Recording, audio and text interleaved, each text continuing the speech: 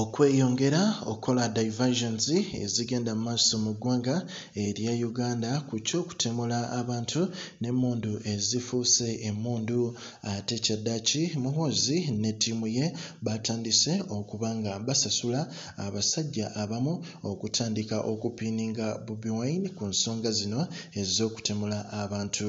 Kamukulekere ate mwettu naawe obyewuliryeko.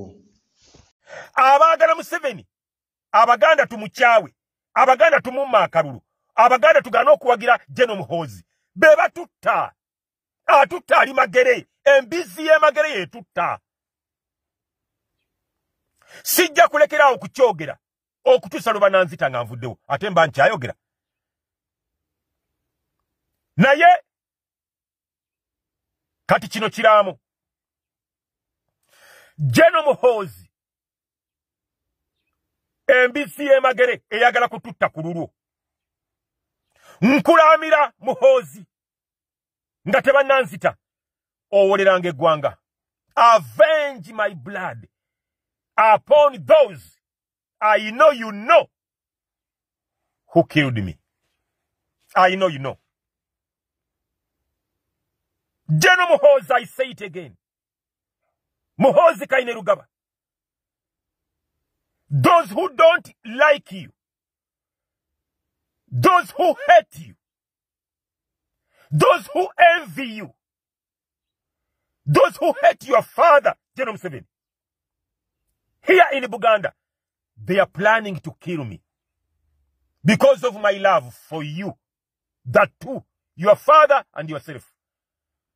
The moment they kill me, because they want to incite Baganda against your father Museveni and yourself Muhoozi, that they may not give you their votes come 2026. And they're going to kill many more from here in Buganda, so that no Muganda will ever vote for you. But hear this, Jeno Muhoozi. The moment they kill me, avenge my blood. Avenge my blood upon those whom you know that shed my innocent blood. It's not a crime that I supported your father in 2026. Jeno Muhoozi, hear me.